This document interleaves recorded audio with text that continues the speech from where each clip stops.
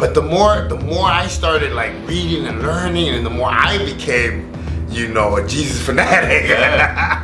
I started to realize how powerful that name is. Yes.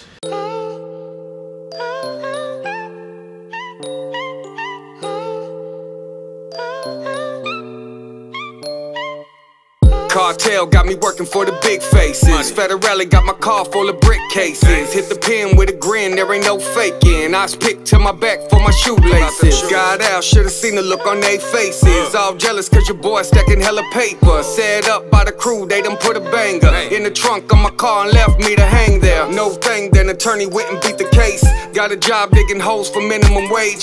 Had a dream that Kato said he proud of me. Stay here, don't leave, keep doing your thing. Quit the drugs, but you know I went back to selling, 6-time failing. I went back to prison, got my head right, got my bread right. Push these weights like a kilo in a tailpipe. Trying to do right, I got a mission. Trying to give back to my boys in the prison. The old me's gone, I ain't never.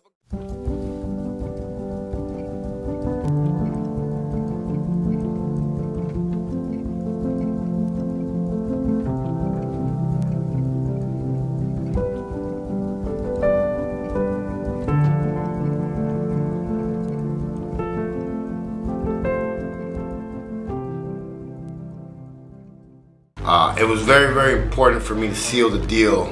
It's like buying a car; you have to sign the contract.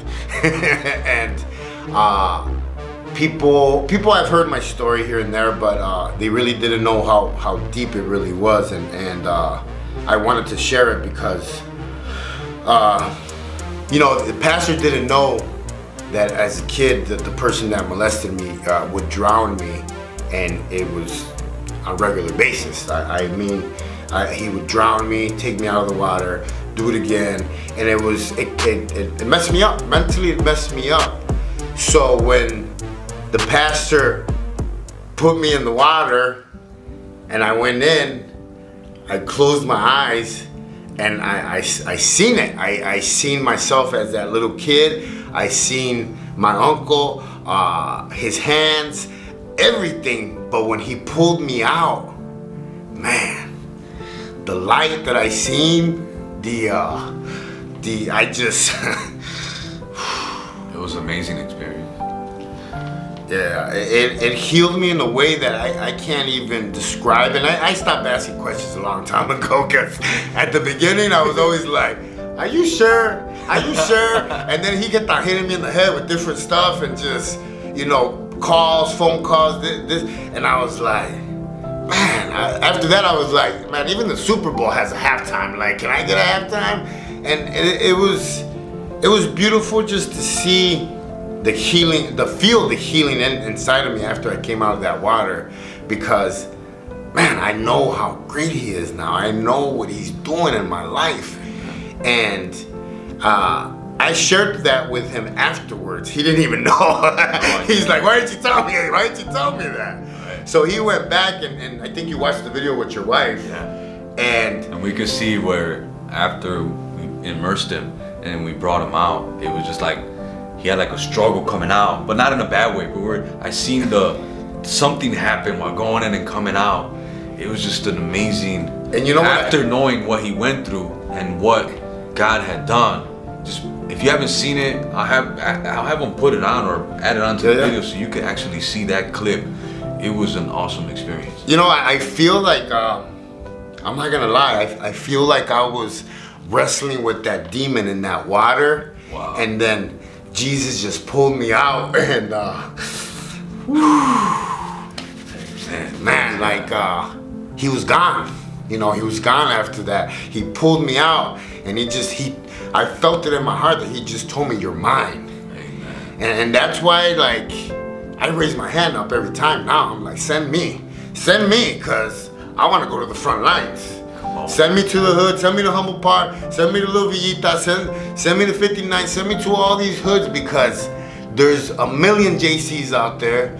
There's a million pastors out there, you know. I don't want to disrespect you, call you by your name. So I have to respect him, you know. He went to school now, so he earned his degree, so we gotta respect him, alright? Only behind closed doors I come, bro. Call me by his name, man, no problem. But, you know, the struggle, and I'll put the video up so you guys can see it, but I felt the wrestling, but it was only because he made me strong enough to be able to wrestle with that demon and come out on the other side a new creation. And man, it's amazing. Being able to be part of JC's life is a blessing, and just be one of the many mentors that God has placed in his life. Man, because JC needs it. He needs these brothers' accountability around him, because what God has in store for him is amazing. And this brother gonna be, I believe it and I see it, that he'll be worldwide sharing his story for the glory of God, lifting up the name of the Lord. You're already doing it through the social media, you know, through your channel, but there's more avenues that God's gonna open up for you to be able to share your story, because like you said, not only in Chicago, but in California, everywhere, Texas, Florida, in New York, London, the UK, all over the world, there's people that are lost, not just to gangs and to drugs, but our brother, like he was mentioning, he's been through just different things in his life that he could connect with a lot of different type of people, but at the end of the day, say, well, you know, who did the work in me, who set me free? Jesus. And there's something about the name of Jesus that's just so powerful. The more you get to know him more intimate, it's like, how am I supposed to introduce somebody to you if I don't know who he is? Exactly. So now I realize why it's important to get to know, to have an intimate relationship with God and know all his names. Amen. And know what makes him mad, what makes him happy, because now you know him. You have a relationship with him. And another thing that I want to touch on is, you know, today I'm getting married for the first time in my life. I've never cheated on my wife. I've come to realize that, you know, I was living in sin my whole life, you know, sleeping around with a lot of women and creating sin inside of my body, because that's what it does when you guys sleep around with different women. This is why there's so many STDs. This is why there's so much bad stuff that you put into your body. And again, your body's your temple. So when you're out there giving high fives because you slept with 2 or 3 girls in one day, or like, don't fall victim to this world and to these beliefs that that's cool, because it's not cool. And this is coming from somebody that did it his whole life. Now I realize how much God loves you and your body. Remember, we're created in his image. And you're supposed to respect yourself. You have to love yourself, because that's how much God loved you to create you. And by you giving yourself like that, I mean, my wife put it perfect yesterday. Sometimes I'd be like, preach, babe, because she just be on fire sometimes. And the way she said it, she's like, just think about it. When 2 people get together that they've never been with nobody, there's no jealousy, there's no lust for like other things, there's like, you're completely clean, and then you come together. You know, God takes 2 people and makes them one. The devil takes 1 and makes 2. Come on, preacher. So, you know, you have to respect yourself and that's being a real man. Amen. Respecting your body, respecting your woman, and just living the life. Amen. Talk the talk, walk the walk. That's all it is. Like he says, pretty black and white. Just be real with it. Man, if God could change Brother JC and do it for me and the millions out there, including Mike Servant, that brother's real deal. I got to spend time with him, and he is in love with Jesus. And just the many more loquitos like us. Because if you think about it, we were crazy in the world. We didn't know, but once we're in love with Jesus, we're not ashamed to lift up his name. We're not ashamed to tell people he can change you. It was just like I was telling you yesterday. I was like, man, sometimes I get a little nervous because I don't know how to read and write that good, you know? And the brother's like, right away sends me scripture. And I'm like, I know. Sometimes, you know, I'm still human. Sometimes I'm like, man, but I don't know how to write. I don't know how to read.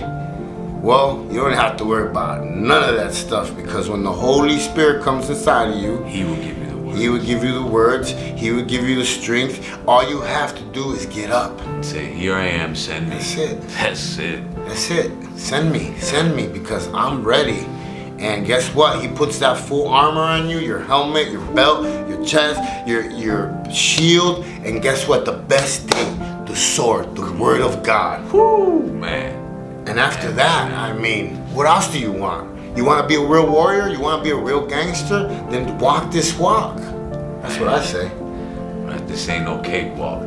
This is a real walk, and only the strong survive in this. And there's many faithful men and women of God that are real deal out there. And I don't know why I feel like saying this, but if you've been hurt by the church in any way, by maybe a member or a brother or sister in Christ, or even a leader or a pastor in the past, which caused you to separate yourself from the church and from God, just know that the Lord hasn't forgotten about you, and that He loves you, and He understands your pain, and even though you face that, He can heal you.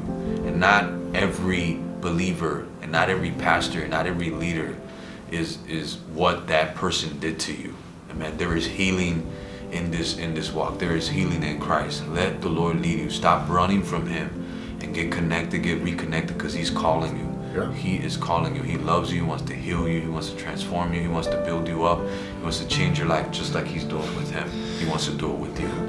Remember, guys, if you sit there fighting with all the brothers and sisters, the enemy's laughing because you forget about him. Yep.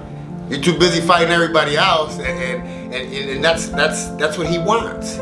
He wants to convince you, oh, look at what they did to you. Look at how you feel. Like, not everybody's like that. You know, they're struggling with something. Pray for them. Feel, you know, let it go. Let Him handle it. They'll have their day. You know, and when I get up there, I want him to be like, man, JC, you did good. Even though you don't know how to read and write.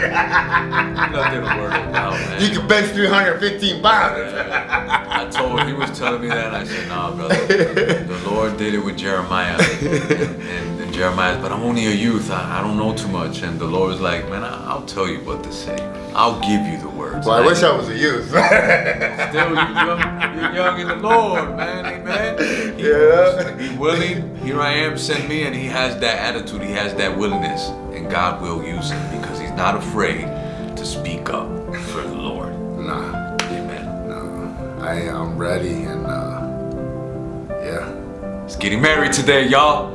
So congratulate him, pray for him, his wife Bethany, and Julio Cesar. Amen. I'm taking her last name. I don't want Julio Savage. Julio Cesar Savage. That's gonna be my last name. GJS. Julio Savage. Salvaje. So hey guys, there's gonna be a lot coming up. A lot coming up. So just stay tuned. And like I said, you guys have any questions, anything, we can help you find a church. We could pray for you. Leave us a message. I try to respond to every single one. Sometimes it gets hard, but I have my other mentor, John Humphrey. He's always on there. He's always willing to respond to questions, willing to disciple people. Like he's another mentor in my life that I just have to put him on blast right here because he's awesome. I've got to spend time with him, and he's real deal. Yeah, he loves the Lord, and I'm glad that he lives here in Phoenix with our brother. So I know that John gets to interact with him more physically, you know, in person, and have Bible study with him and connect with them. And that's what my brother needs. And it's just awesome. What Brother John is he's truly man of God, and God put him there to help you too. And that's a testimony in itself, because I didn't want to take his class, but we'll get to that later. I do want to give a shout out to Pastor Ray from Texas. Amen. Another pastor that connected with me, and we hit it off because, I mean, we have a lot in common also, and I'm excited, I'm joyful, I'm ready. I just want to train, I want to work, and man, I want to save some souls. Come on. Because, man, especially in Chicago, it's really needed, man. I just did the video, you guys watched it. Too many people getting shot, too many people involved in the drug trade. too many people in addiction, too many people in sin of sleeping around, lust, all these things. And remember, I can't stress this enough, and I'm gonna say it until I'm blue. He wants you to live like that because he wants you to be miserable. He doesn't want you to be joyful. He doesn't want you to be happy. He doesn't, you know, it causes him, I guess he gets like the chills when people start getting too happy. So, hey, a lot to come, guys. A lot to come. So all those pastors out there from different states, man, reach out to him. He has an amazing story. Brother JC needs all the support that he can get to establish the wrong to strong. He wants to start a facility. He has big dreams, big visions, and he needs the right people around him to be able to make this dream that God has placed in his heart to come about. And men of God, leaders out there, pastors out there from all different organizations and different churches, man, reach out to him. He needs all the help that he can get to make this happen. He has this awesome, I know we're done, the Navy SEALs for God, Navy SEALs for the Lord. Yeah. And I said, man, just how awesome it would be to be able to connect with all the different states and just start this awesome movement and just go out there and snatching souls from the enemy and bringing them to Jesus. And so I'm excited about what God is doing. And I'm just like, I'm here on the roller coaster with him. Like, all right, man, where we going next? Let's do it. Let's do it, because it's gonna be awesome, man, to see just everything, how it's connecting with my whole journey in fitness and just everything that he's put in my heart. I sit there and I listen now, and I don't move until he tells me to move. Once he gives me the green light or that SOS, I'm ready to go. Serve on sight. Serve on sight now. Yeah. Right? Serve for Jesus. So, you know, we're gonna be out there. Like I said, guys, leave a message if you need help. Let us pray for you. Let us do what God is calling us to do. So, praise the Lord. In other words, I always say this: let Jesus do what he came to do. Come on. Hey, all you have to do is believe it. Just this little size of a mustard seed. That's it. That's it, and you're good. Amen. Amen. Catch you in the rebound. Catch you on the rebound, but you have to go that way and I'll go that way. All right, catch you in the rebound.